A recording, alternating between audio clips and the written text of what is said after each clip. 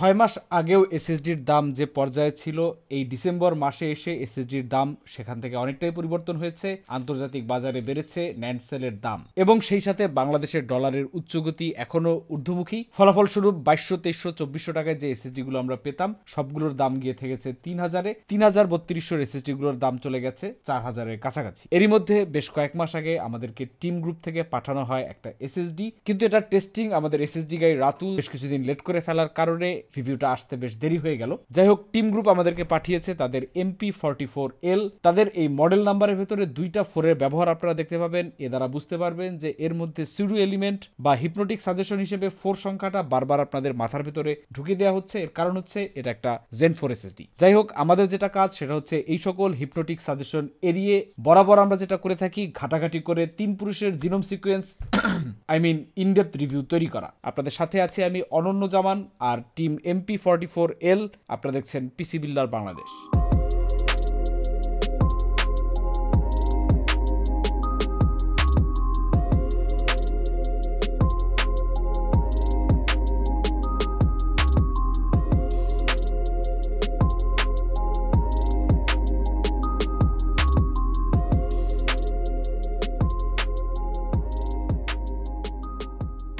তো যেটা বলছিলাম, এসএসডির জিনোম সিকোয়েন্স এর বংশে আর কারা কারা রয়েছে, চাচা মামা খালা, এদের স্বভাব কি সেটা আগে লক্ষ্য করা, কম্পিটিটর অ্যানালাইসিস। টিম গ্রুপ থেকে আমাদেরকে MP44L এর 2টা ক্যাপাসিটি পাঠানো হয়েছে, একটা হচ্ছে 500 জিবি, একটা হচ্ছে 1 টেরাবাইট। যেহেতু এখন 1 টেরাবাইটের দাম অনেকটাই হাতের নাগালে চলে এসেছে, কাজে এটাকে আমরা স্ট্যান্ডার্ড ধরে কম্পিউটার অ্যানালাইসিস শুরু করব।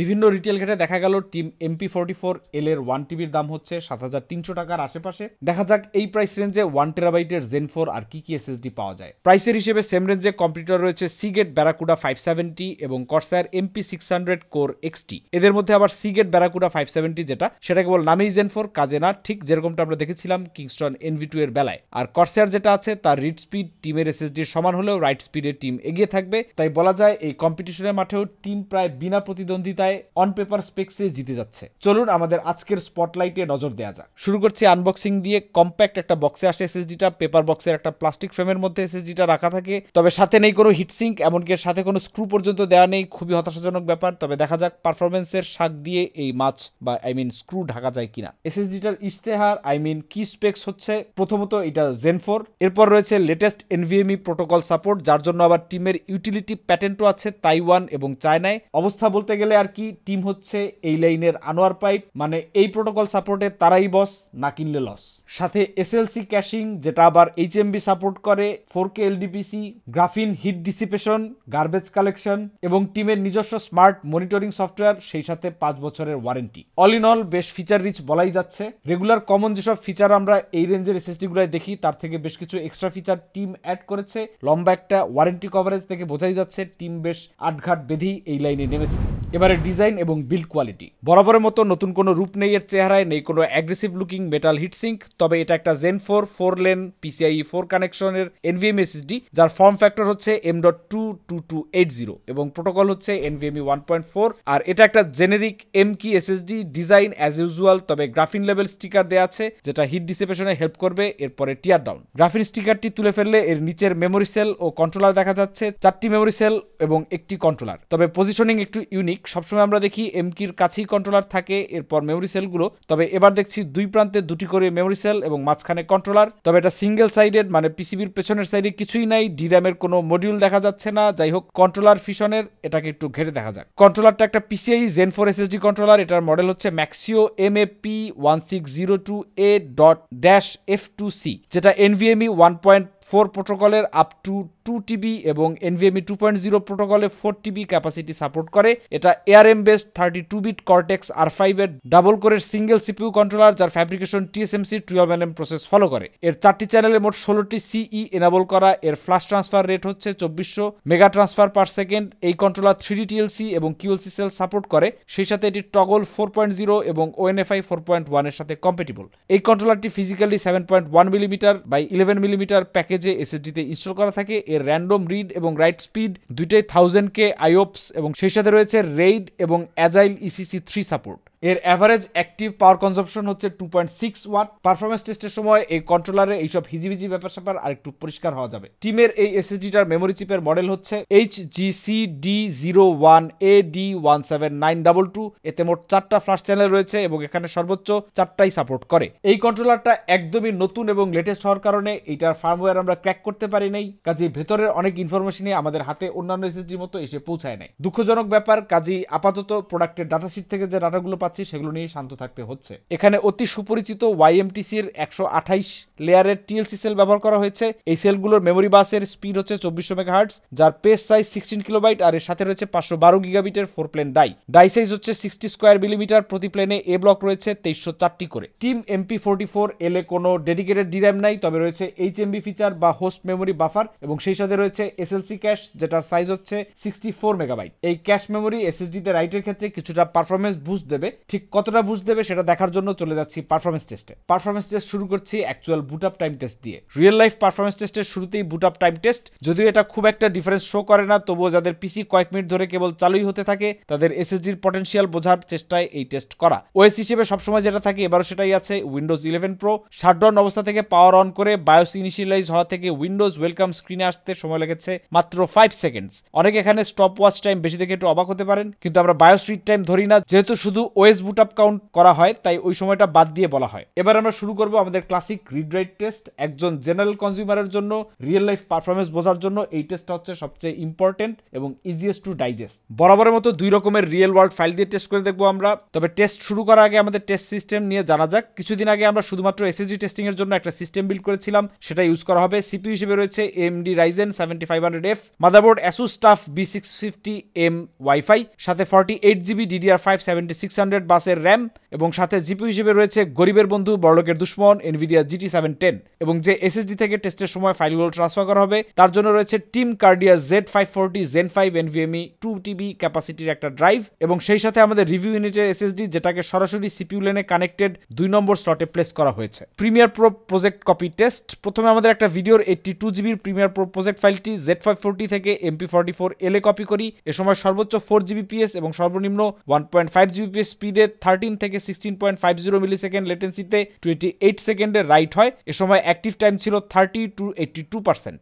এরপর আমরা রিভার্স প্রসেস রান করি, অর্থাৎ সেই একই প্রজেক্ট আমরা এবার MP44L থেকে রিড করি। সময় লাগে মাত্র 31 সেকেন্ড। সর্বোচ্চ স্পিড ছিল 3.1 Gbps এবং সর্বনিম্ন 2.6 Gbps। লেটেন্সি ছিল 0.3 থেকে 0.4 মিলিসেকেন্ড এবং অ্যাক্টিভ টাইম ছিল 70 থেকে 74। এরপরে 8K ব্ল্যাকম্যাজিক র ভিডিও কপি টেস্ট। আমরা আমাদের একটা 8K এর ব্ল্যাকম্যাজিক র ফুটেজের কপি টেস্ট করি, যার সাইজ ছিল 135GB।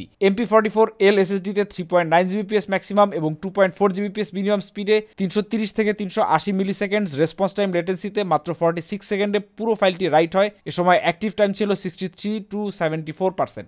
আর ওই একই ফাইল 52 সেকেন্ড সময়ে অ্যাভারেজে মাত্র 0.4 মিলিসেকেন্ড রেসপন্স টাইম লেটেন্সিতে 71 থেকে 72% অ্যাক্টিভ টাইমে সর্বনিম্ন 1.8 Gbps এবং সর্বোচ্চ 2.9 Gbps স্পিডে MP44L থেকে রিড হয়। এখানে 80% এর বেশি সময় আমরা একটা স্ট্যাটিক স্পিড পেয়েছি। এরপর ক্যাশ ফিল আপ হয়ে সেটা ড্রপ করে এবং 2 সেকেন্ড পরই আবার আগের মতো হয়ে যায়, অর্থাৎ HMB খুব পারফেক্টলি কাজ করছে।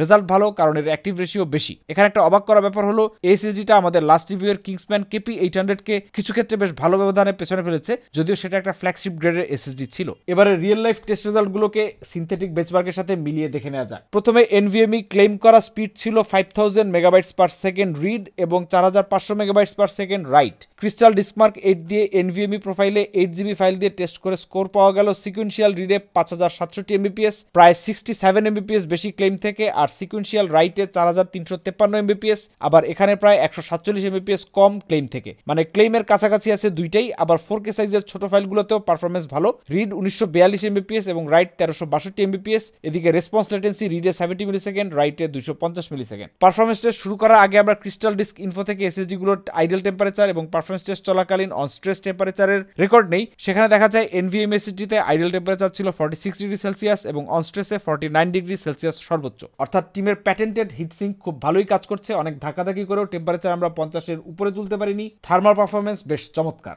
এই এসএসডিটা টোটাল 4টা ক্যাপাসিটিতে আসে, 250, 500, 1 টেরাবাইট এবং 2 টেরাবাইট। আমাদের দেশের বাজারে 250 এবং 2 টেরাবাইট এডিশনগুলো আমরা দেখতে পাইনি, জাস্ট 500GB আর 1 টেরাবাইট। চলুন ক্লেম করা স্পিডের সাথে আমাদের পারফরমেন্স টেস্টের স্পিডগুলো আরেকটু পুঙ্খানুপুঙ্খভাবে মিলিয়ে নেই।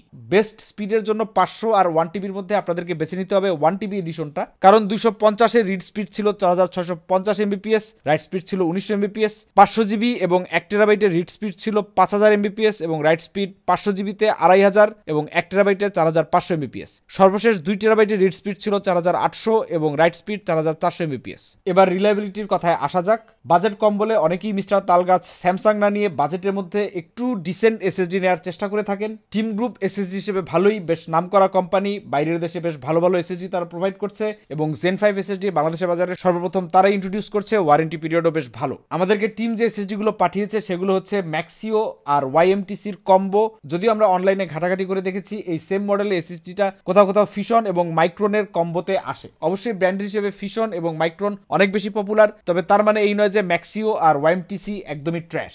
এই ক্ষেত্রে হয়তো সাপ্লাই অ্যাভেলেবিলিটি বা স্টক বা প্রোডাকশনের কোনো ব্যাপার স্যাপার থাকতে পারে, সবসময় সকল ধরনের প্রোডাক্ট থাকে না এবং এইসব কারণেই আপনারা দেখবেন ম্যাক্সিমাম এসএসডি ব্র্যান্ড বা কোম্পানি তাদের এসএসডির প্যাকেটের গায়ে বা স্পেসিফিকেশনে এই ব্যাপারগুলো খুব স্পেসিফিক ভাবে উল্লেখ করে না। বলতে পারেন একটা গ্রে এরিয়া মেনটেন করে চলে, কারণ ম্যাক্সিমাম টাইম এসএসডি স্টিকার কেউ খুলেও দেখে না যে ভেতরে কোন কন্ট্রোলার রয়েছে। জাস্ট অন পেপারে যে স্পেক্স দেওয়া রয়েছে সেই স্পেক্স এবং পারফরমেন্স পেলে পরেই কাহিনী শেষ। এবারে প্রাইস 500 জিবি 4999 টাকা, 1 টেরাবাইটের প্রাইস হচ্ছে 7299 টাকা। প্রাইস মোটামুটি সব ওয়েবসাইটেই দেওয়া রয়েছে। আগেই বলেছি ডলার রেট এবং মেমোরি সেলের দাম বৃদ্ধির কারণে এগুলোর দাম ধীরে ধীরে বাড়ছে এবং সামনে আরো বাড়তে পারে। এন্ডুরেন্সের দিকে খেয়াল করলে দেখা যায় এটা এক্সেপশনাল কিছুই নাই। এভারেজ যেমনটা আমরা দেখি তাই 250 জিবিতে 200 টেরাবাইট, 500 জিবিতে 300 টেরাবাইট, 1 টিবিতে 600 টেরাবাইট এবং 2 টেরাবাইটে 1200 টেরাবাইট সেফলি রাইট করা যাবে। এ থেকে পরিষ্কার 250 জিবিতে এন্ডুরেন্স প্রায় 50 টিবি বেশি, যা থাকার কথা তার থেকে বেশ ভালো কথা। এবার হচ্ছে কস্ট পার জিবি বা ভ্যালুর হিসাব। যদিও দেশে মাত্র 2টা ভ্যারিয়েন্ট রয়েছে এসএসডিটার, 2টা ক্যাপাসিটি আর কি, কাজে এই দুইটারই কস্ট পার জিবি আমরা ক্যালকুলেট করতে পেরেছি। দেশের মার্কেটে 500 জিবিটার কস্ট পার জিবি হচ্ছে 10 টাকা এবং 1 টেরাবাইটের ক্ষেত্রে সেই টাকাটা নেমে আসে 60 টাকা 30 পয়সায়। দেশের বাজারে এই প্রাইস রেঞ্জে Gen4 হিসেবে এটা খুবই ভালো একটা ভ্যালু বলতে পারেন, বিকজ এই প্রাইস রেঞ্জে খুব বেশি কম্পিটিশন আমরা মার্কেটে দেখতে পাই না। Gen4 without DRAM cash SSD খুব বেশি বাজারে নাই, যেগুলো রয়েছে তার মধ্যে দুই একটা খুবই এন্ট্রি লেভেলের, সেই অনুযায়ী টিম MP44 বেশ ডিসেন্ট একটা জায়গায় অবস্থান করছে। ওভারঅল ইমপ্রেশন হচ্ছে নিউট্রাল, তার সাথে প্লাস 10% পজিটিভ বলতে পারেন। বাজেট থাকলে নিয়ে নিতে পারেন, কারণ দাম হচ্ছে 7000 টাকার আশেপাশে। ফিচার অনুযায়ী বলতে হবে খুবই ভালো ডিল এবং ভ্যালু প্রোভাইড করছে। তবে এই ক্যাটাগরির আরো এসএসডি রিভিউ সামনে আসছে, কাজেই তারা না থাকলে এবং বাজেটের খুব বেশি চাপ না থাকলে ওয়েট করতে পারেন, কারণ ডলারের দামের সাথে সাথে এসএসডির দাম কিছুটা বাড়বে, এটাই স্বাভাবিক। তবে বেস্ট ডিসিশন নিতে চাইলে অবশ্যই আপনাকে কম্পেয়ার করতে হবে, কারণ দিন শেষে টাকাও আপনার, প্রোডাক্টও আপনার, সো সবসময় আপনারা সেরাটাই চাইবেন। তাই নিজের জন্য বেস্ট ডিল পেতে পিসি মার্কেটে খোঁজ খবর রাখুন আর চোখ রাখুন পিসি বিল্ডার বাংলাদেশে। আজকের মতো বিদায় নিচ্ছি, দেখা হবে নতুন কোনো ভিডিওতে। আল্লাহ হাফেজ।